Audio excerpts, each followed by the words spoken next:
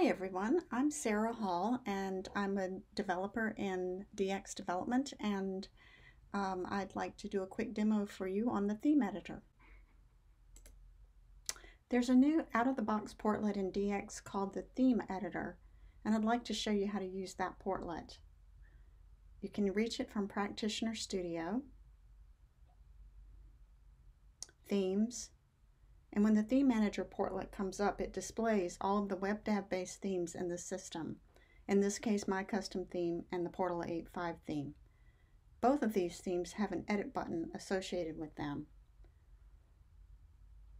When you select the edit button, the Theme Editor portlet is launched with the static resources for that particular theme, and then any of those files can be changed and modified. For example, the theme.html file here. You can add things to that, and then there's a save, a restore, and a revert button. Using the back button, we can go back to the theme manager and select the static resources for the Portal 8.5 theme.